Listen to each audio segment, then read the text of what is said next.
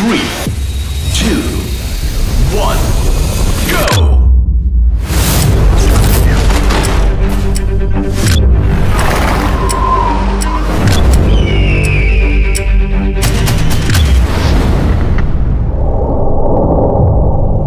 আসসালামু আলাইকুম, আশা করি আপনারা সবাই অনেক ভালো আছেন। আজকে আপনার জন্য এসেছিল Poco F4 GT। But interesting বিষয় হলো ফোনের মধ্যে লেখা কিন্তু Redmi। আরও ইন্টারেস্টিং বিষয় হলো এই ফোনটার বক্সটা হলো Redmi K50 Gaming Edition। আপনি হয়তো বা কনফিউজড হয়ে গিয়েছেন যে একটা ফোন কিভাবে দুইটা নামে আসতে পারে। বাট এর আগে আমরা দেখেছি, বাট এটা একটু ডিফারেন্ট। এটা অরিজিনালি বক্সের নাম এক, ভিতরে ফোন আরেক। সো আজকের ভিডিওতে একসাথে দুটো ফোনেরই আমরা রিভিউ করবো। সেটা হলো Redmi K50 Gaming Edition, আর হলো Poco F4 GT। এবং এই যে কনফিউশন কিভাবে বক্সের ভিতরে একটা ফোন দুই নামে আছে সেটা আমরা ভিডিওর মধ্যে ক্লিয়ার করে দিব। বাট যেটা মেইনলি কথা বলতে চাচ্ছিলাম সেটা হলো 40-42 হাজার টাকা প্রাইসের এই ফ্ল্যাগশিপ কিলার ফোনটিতে রয়েছে Snapdragon 8 Gen 1 প্রসেসরের পাশাপাশি 1 বিলিয়ন কালারের AMOLED ডিসপ্লে সহ এক জোড়া স্পেশাল গেমিং ট্রিগার। এবং এই ফোনটিও কিন্তু আমাদের কাছে অনেক দিন ধরেই রয়েছে। এবং আজকে এই মোবাইলটার ফটোগ্রাফি পারফরমেন্স আমরা কেমন পেয়েছি, ভিডিও করে কেমন লেগেছে, এবং তার পাশাপাশি গেমিং সেন্ট্রিক এই ফোনটার গেমিং পারফরমেন্স আমাদের কাছে কেমন লেগেছে সব কিছু নিয়ে ইন ডিটেলস আলোচনা করবো। এবং সবার শেষে এই ফোনটা আসলে ফ্ল্যাগশিপ কিলার কিনা এবং আপনাদের কাদের জন্য এই ফোনটা কেনা উচিত এবং কাদের একেবারেই কেনা উচিত হবে না তা নিয়েও কিন্তু ভিডিওর শেষ অংশে ইন ডিটেলস আলোচনা করবো। সো চলুন তাহলে দেরি না করে শুরু করা যাক।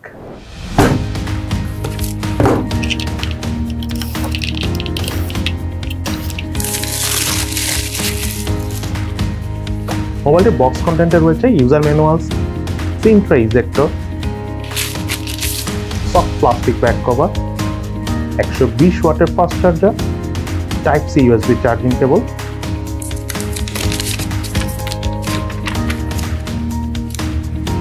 এবং Redmi K50 Gaming Edition aka Poco F4 GT। প্রথমেই একটা বিষয় ক্লিয়ার করে দিই, সেটা হলো Redmi K50 Gaming Edition না দিয়ে কেন এই ফোনটা নামে আমি Poco F4 GT দিয়েছি। আসলে আমি দিইনি, এই ফোনটা আসলে Poco F4 GT। তার মধ্যে নাম্বার 1 হলো এই ফোনটাতে যে লঞ্চারটা রয়েছে Redmi বা Xiaomi normal as user launcher না, এটাতে ইউজ করা হচ্ছে Poco লঞ্চার। শুধু তাই না, আপনি যখন ফোনটা স্টার্ট করবেন একদম নতুন, তখন কিন্তু একটা সেটিং এর অপশনটা আসে এবং সেটিং এর অপশনটা উপর থেকে যদি আপনি স্লাইড করেন সেখানেও দেখায় যে Poco F4 GT এই ফোনটা সেটিং করার জন্য, সেটিংটা ফিনিশ করার জন্য। শুধু তাই না, আমরা এই মোবাইলটা দিয়ে অনেক রকম ছবি তুলেছি। তো ছবি তোলার সময় আমরা ওয়াটারমার্ক অন করে দেখলাম সেখানেও এটা Poco F4 GT লেখা আছে, মানে মোবাইলের কোথাও এটা Redmi K50 Gaming Edition নাই। দেন আমি কনফিউজড হয়ে গেলাম যে আসলে কি অন্য কোনো ফোন বক্সে দিয়ে দিল কিনা। তো আমি ফোনের সর্বশেষ যে অপশনটা রয়েছে সেটা হলো আমি IMEI নাম্বার চেক করেছি, এবং IMEI নাম্বার, এই ফোনের IMEI নাম্বার এবং বক্সের IMEI নাম্বার দুটোই হুবহু সেম। অর্থাৎ বক্সটা Redmi K50 Gaming Edition এর, বাট মোবাইলটা হলো Poco F4 GT। এবং সত্যি কথা বলতে আজকের ভিডিওতে এই মোবাইলটার নাম আমি Poco F4 GT দিয়েছি। মেইন কারণ হলো এটার ভিতরে পুরো সেটআপটাই Poco স্টাইলে, Xiaomi স্টাইলে না। এবং এই ফোনটা কিন্তু 100% গ্লোবাল ভেরিয়েন্টের, এবং কোনো ধরনের কোনো Chinese apps tap Chinese related কোনো কিছু এটাতে নাই। কমফোর্টেবল ভাবে আপনি এই ফোনটা ইউজ করতে পারবেন। সো এবার চলুন আমরা জেনে নিই এই মোবাইলটার ইন হ্যান্ড ফিল, ডিজাইন এবং আউটলুকে কি অবস্থা।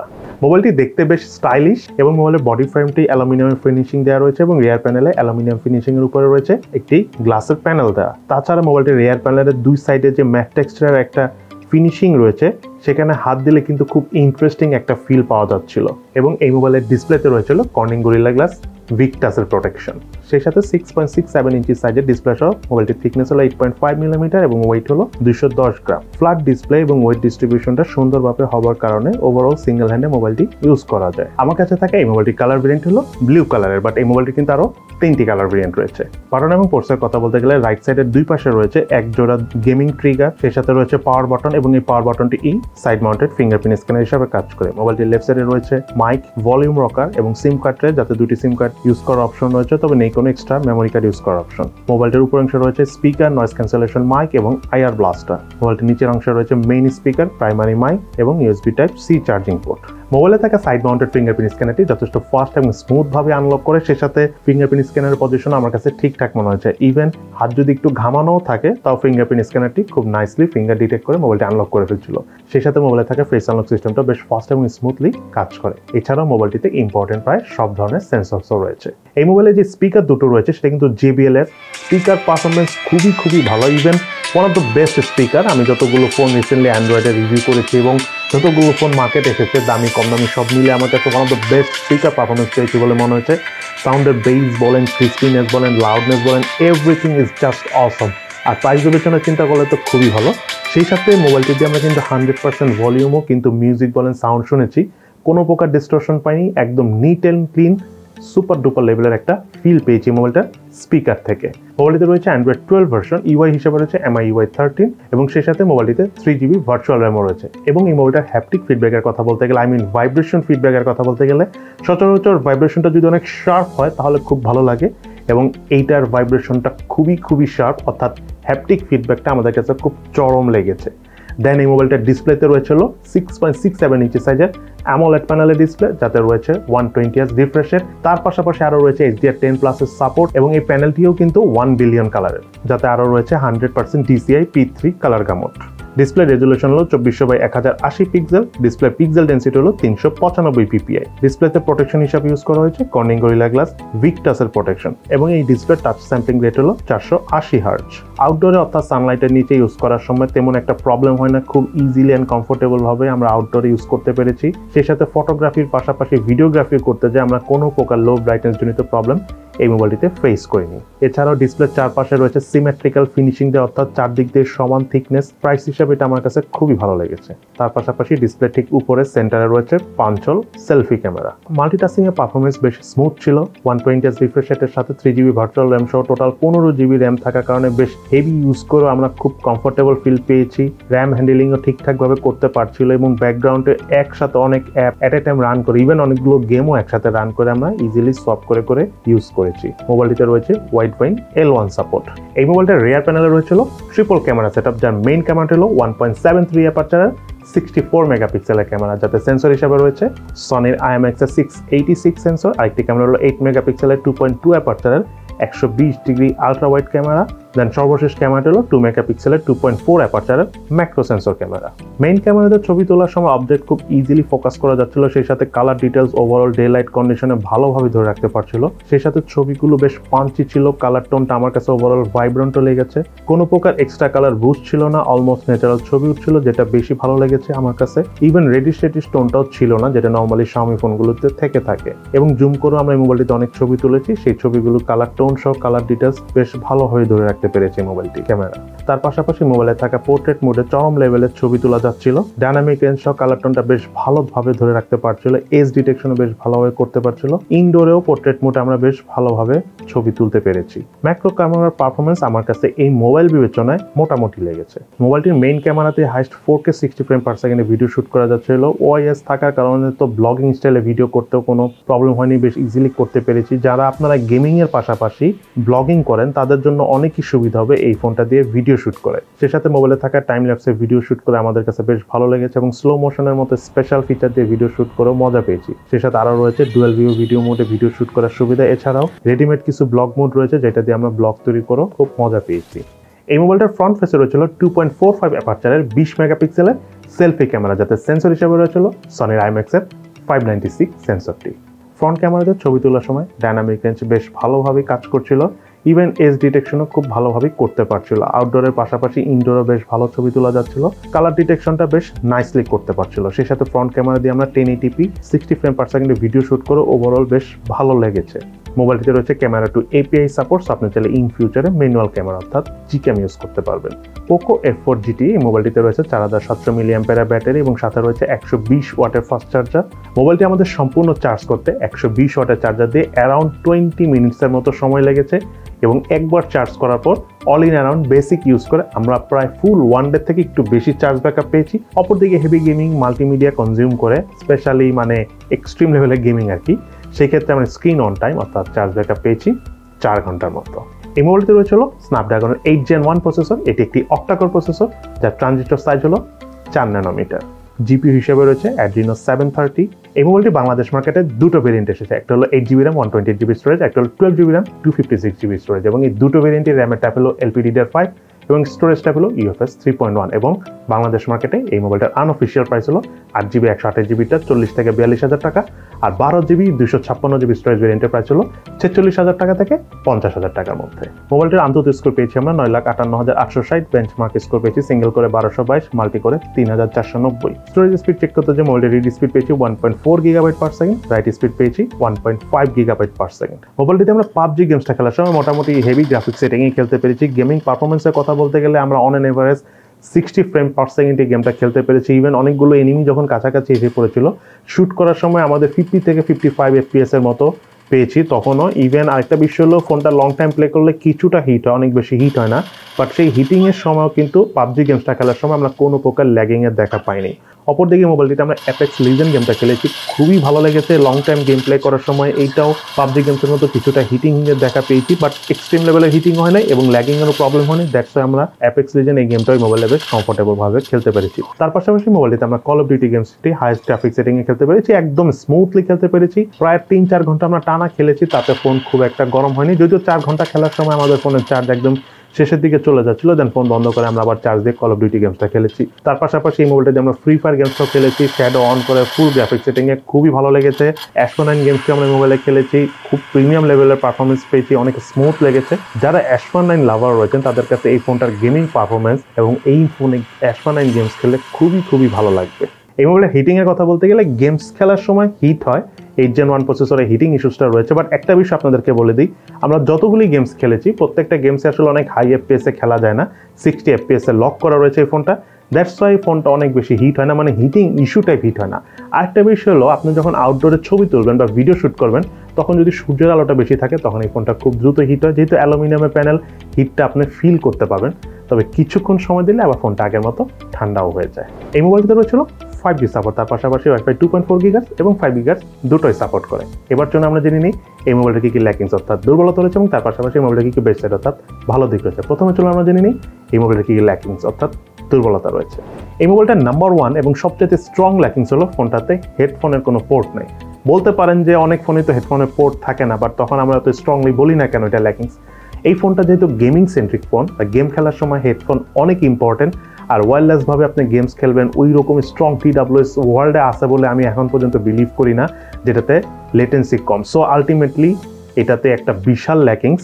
ইভেন যদি এটাতে একটা ডঙ্গলও দেওয়া থাকতো, 3.5mm যেই মানে হেডফোন জ্যাকের পোর্ট থেকে USB Type-C যে কনভার্টার যে ডঙ্গল, সেটা থাকলে আমি মনে করতাম যে ইটস ওকে, মেনে নেওয়ার মতো, বাট সেটাও কিন্তু নাই। দেন সেকেন্ড যে বিষয়টা আমার ফোনের ক্ষেত্রে ল্যাকিংস মনে হচ্ছে সেটা হলো ওয়াটার রেসিস্ট্যান্সি নাই। এই প্রাইস রেঞ্জে এই ধরনের একটা ফ্ল্যাগশিপ কিলার ফোনে ওয়াটার রেসিস্ট্যান্ট থাকা উচিত ছিল। মানে আমি না ফোনটা একদম লাস্ট মুহূর্তে যে খেয়াল করলাম যেটাতে আসলে কোনো ধরনের ওয়াটার রেসিস্ট্যান্ট রিলেটেড সার্টিফিকেশনই নেই, যেটা একবারে আমার কাছে অবাক করে দিয়েছে। দেন আরেকটা ছোট্ট ল্যাকিংস হয়েছে, সেটা হলো মোবাইলটার ডিসপ্লেতে গরিলা গ্লাসের ভিক্টাস প্রোটেকশন থাকলেও রেয়ার প্যানেলে কিন্তু কোনো প্রোটেকশন নাই। সো আপনার হাত থেকে যদি পড়ে যায়, অ্যালুমিনিয়ামের ফ্রেমের উপরে কিন্তু একটা গ্লাসের ফিনিশিং হয়েছে, সো সেটা ভেঙে যেতে পারে। যদিও আপনি এই পাশে যখন ফিল করবেন একটা সুন্দর ইন্টারেস্টিং টাচ ফিডব্যাক পাবেন, but still it's a risky, কারণ হাত থেকে পড়ে গেলে যদি স্ক্র্যাচ পড়ে যায় বা ভেঙে যায় এটা খারাপ লাগবে। এখানে একটা শক্তিশালী প্রোটেকশন থাকা উচিত ছিল, রেয়ার প্যানেলে। দেন আরেকটা খুব ইম্পর্টেন্ট বিষয় হলো এই ফোনটার সাথে যেই ব্যাক কেসটা রয়েছে, যেহেতু এটা একটা gaming centric phone, so back কেসটা একটু গেমিং ভাইব থাকলে খুব ভালো লাগতো, হাতে নিয়ে বা গেম খেলার সময় আমরা কমফোর্টেবল ফিল পেতাম। একেবারে যেটা 10,000 টাকার ফোনে থাকে সেটাও যদি আপনি 50,000 বা 40,000 টাকা দামের ফোনে দিয়ে দেন, ব্যাপারটা আসলে মানানসই না এবং মেনে নেওয়ার মতো নয়। দেন কথা বলবো মোবাইলটা ক্যামেরা সেকশন নিয়ে। আমি জানি যে এটা গেমিংয়ের উপর প্রায়োরিটি দেওয়া হয়েছে, বাট এটা মেইন ক্যামেরা পারফরমেন্স কিন্তু খুবই ভালো পেয়েছি, সেটা নিয়ে আমরা একটু পরে আলোচনা করবো। বাকি দুটো ক্যামেরা যেটা রয়েছে সেই দুটো ক্যামেরা আসলে বেশি নর্মাল হয়ে গেছে, স্পেশালি ম্যাক্রো ক্যামেরাটা আরেকটু বেশি মেগাপিক্সেল দেওয়া উচিত ছিল, এটা ডিজার্ভ করে এই ফোনটা। 2 মেগাপিক্সেল আসলে এখনকার যুগে এই প্রাইস রেঞ্জের ফোনগুলোতে মেনে নেওয়ার মতো নয়। দেন সর্বশেষ দুইটা বড় সড়ো ল্যাকিংসের মধ্যে একটা হলো এই মোবাইলটার ডিসপ্লেতে কোন প্যানেলটা ইউজ করেছে সেটা আমরা জানি না। এর আগে Redmi K40 বলেন বা Poco F4 GT-তে কিন্তু স্যামসাংয়ের E4 AMOLED প্যানেল ডিসপ্লে ছিল, এটা আমরা জানি না এক্স্যাক্টলি কোনটা, কোথাও ইনফরমেশন পাইও নাই। সবথেকে বড় বিষয় হলো AMOLED প্যানেল ডিসপ্লে থাকা সত্ত্বেও এটাতে সাইড মাউন্টেড ফিঙ্গারপ্রিন্ট স্ক্যানার দেওয়া হয়েছে। আর সাইড মাউন্টেড ফিঙ্গারপ্রিন্ট স্ক্যানার থাকলে যে প্রবলেমটা হয়, যেহেতু ব্যাক কেসটাও ভালো না, মানে নর্মাল একটা ব্যাক কভার দেওয়া হয়েছে, সো আপনি যদি অনেক ভালো মানের ব্যাক কভার না ইউজ করেন, ফিঙ্গারপ্রিন্ট দেখবেন ঠিকমতো ইউজ করতে পারছেন না, কারণ এটা একটা common problem. Side mounted fingerprint scanner যদি একেবারে পাতলা কোনো ব্যাক কভার না হয়, অনেক সময় ফিঙ্গার প্লেস করা যায় না, এতে আলটিমেটলি দেখা যায় যে ফিঙ্গারপ্রিন্ট কাজ করে না, তখন মনে হয় যে মোবাইলের সমস্যা। বাট এটা হয়ে যায় কাভারের জন্য এই প্রবলেমটা হয়। সো আমি মনে করি এত ঝামেলা বাদ দিয়ে in display fingerprint scanner at least এই 40-50 হাজার টাকার ফোন হিসাবে দেওয়া উচিত ছিল। এবং সর্বশেষ এবং সব থেকে বড় ল্যাকিংস যদি আপনি গেমিং করে থাকেন সেটা হলো এই ফোনটাতে 60 FPS এর লক করা রয়েছে। আপনি পাবজি খেলেন, পাবজিতে যদিও এর বেশি খুব একটা উঠে না নর্মালি এই ধরনের ফোনগুলোতে, বাট যেটা বলতে চাচ্ছি সেটা হলো নর্মালি যেমন আপনি কল অফ ডিউটি গেমসের কথা যদি বলি, অ্যাশফানাইন গেমসের কথা যদি বলি, এগুলো স্ট্রেট ফরওয়ার্ড 120 FPS পাওয়ার কথা, কিন্তু 60 FPS ম্যাক্সিমাম ফুল লকড। কেন লক করা হয়েছে সেটা আপনারাও জানেন, আমরাও জানি, যাতে ফোনটা ওভারহিট না হয়। বাট স্টিল 60 FPS একটু কমই হয়ে যায়, আরও কম দামি ফোনও কিন্তু আমরা 60 FPS পাচ্ছি। সো এটা অবশ্যই অনেক বড় একটা ল্যাকিংস যদি আপনি একটু অ্যাডভান্স লেভেলের গেমিং করে থাকেন এই ফোন থেকে। এই মোবাইলটার বেস্ট সাইডের কথা বলতে গেলে নাম্বার 1 যে বিষয়টা আমার কাছে পার্সোনালি খুব ভালো লেগেছে সেটা হলো মোবাইলটার আউটলুক, এবং সেই সাথে স্টিলের ফ্রেম বা যেটাকে বলা হয় মেটাল ফ্রেম, এটা এখনকার যুগে খুব একটা দেখা যায় না। সো স্টিল বা মেটাল ফ্রেম থাকার কারণে আমার কাছে একটা খুব প্রিমিয়াম লেভেলের একটা ফিল পেয়েছি। দেন কথা হলো মোবাইলটার ডিসপ্লে, ফ্ল্যাট ডিসপ্লে, আর ডিসপ্লের কনফিগারেশন তো আমরা এর আগেও বলেছি বেশ প্রিমিয়াম লেভেলের একটা ফিল পাবেন। স্পেশালি HDR10+এর সাপোর্ট, DCI-P3 কালার গামোড, তার পাশাপাশি ট্রু টোন, সব কিছু মিলিয়ে মোবাইলটা দিয়ে মিডিয়া কনজিউম করে আমাদের কাছে খুবই ভালো লেগেছে। আমরা মুভি টুভি দেখেছি অনেকগুলো এই ফোনটা দিয়ে, যেহেতু অনেকদিন ধরে আমাদের কাছে ছিল। তার পাশাপাশি গেমিং করার সময় কিন্তু খুব ভালো লেগেছে, যেটা অনেক ইন্টারেস্টিং একটা বিষয়। দেন কথা বলবো এই মোবাইলটার চার্জ ব্যাকআপ নিয়ে। 4 ন্যানোমিটার বেস প্রসেসর, খুব একটা হিটিং হয় না কারণ এটাতে কুলিং টেকনোলজিটা খুবই ভালো। গেমিং করতে গেলে হিট হবে, এটা খুবই স্বাভাবিক, বাট নর্মাল বেসিক ইউজ করেন বা ছবি টবি তুললে খুব একটা হিট হয় না যদি সানলাইটের নিচে ছবি তুলেন। সো চার্জ ব্যাকআপ খুবই ভালো, মানে একদিন চার্জ ব্যাকআপ আমি মনে করি যথেষ্ট ভালো এখনকার যুগ অনুযায়ী। যদি আপনি অন অ্যান এভারেজ ইউজ করেন, বেসিক ইউজ প্লাস যদি ইন্টারনেট ব্রাউজ করেন, তার পাশাপাশি হেভি ইউজ করলেও 4-5 ঘন্টার মতো চার্জ ব্যাকআপ পাওয়া যায়, যেটা আমার কাছে ভালোই মনে হচ্ছে।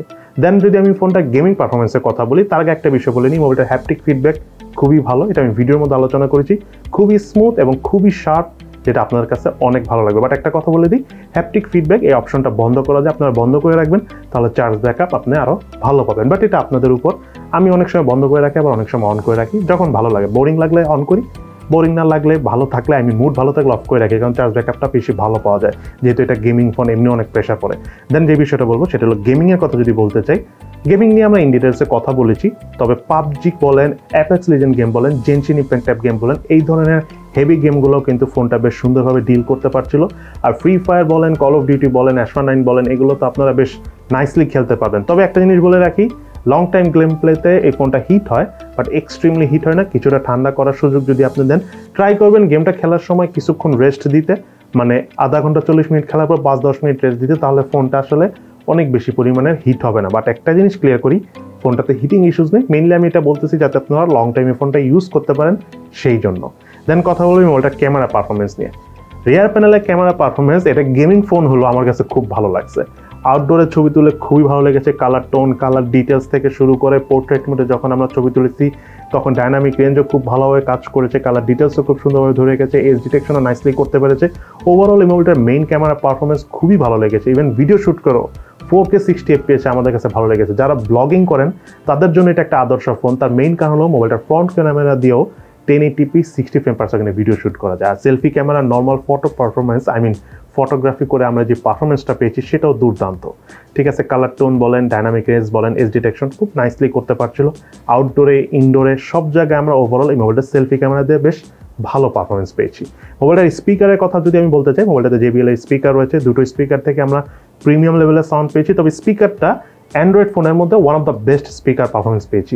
দেন এই মোবাইলের ইউআই নিয়ে যদি আমি কথা বলি, MIUI 13 এর পাশাপাশি অ্যান্ড্রয়েড 12 ভার্সন রয়েছে এবং সেই সাথে রয়েছে 3GB ভার্চুয়াল র্যাম। ওভারঅল মোবাইলটার ইউআই থেকে আমরা কোনো ধরনের ল্যাগিং, ফ্রেম ড্রপ এবং কোনো কিছুরই দেখা পাইনি। অনেকদিন ধরে ফোনটা আমরা ইউজ করেছি, এক ফোটাও কোনো ধরনের কোনো প্রবলেম ফেস করিনি। আর আননেসেসারি কোনো অ্যাপস নাই, যেহেতু এটা একটা গ্লোবাল ভার্সনের ফোন। মেইনলি ইন্ডিয়ান ভার্সনের টুকটাক অ্যাপস থাকে, বাট সেগুলো চাইলে ডিলিট করা যায়। সো ওভারঅল ইউআই থেকে প্রিমিয়াম লেভেলের ফিলই পেয়েছি। Xiaomi নর্মাল ইউআইতে যে প্রবলেম থাকে এটাতে সেই প্রবলেমগুলো আমরা পাইনি। দেন কথা বলবো এই ফোনটা আসলে কাদের জন্য কেনা উচিত। প্রথমে একটা বিষয় বলে দিই, অনেকে আপনারা গেমিংয়ের উদ্দেশ্যে এই ফোনটা নিতে চান।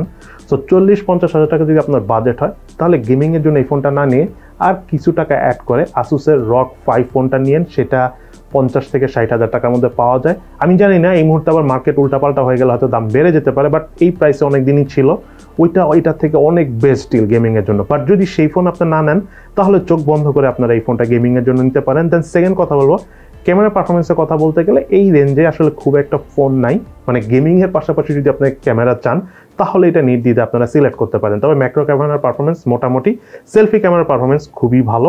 এই রেঞ্জে স্যামসাংয়ের কিছু ফোন রয়েছে, বাট আমি মনে করি স্যামসাংয়ের সেসব ফোনের গেমিং পারফরমেন্স থেকে এই ফোনের gaming performance plus in-hand feel বলেন, আউটলুক বলেন, হাতে নিয়ে যে প্রিমিয়াম একটা ভাবসাব আছে, সব দিক থেকে এই ফোনটা অনেকটাই এগিয়ে থাকবে। এবং 12GB 256GB স্টোরেজ, সো এটাও অনেক বড় একটা বিষয়, যখন আপনি লং টাইম ইউজ করবেন বড় একটা স্টোরেজ লাগে।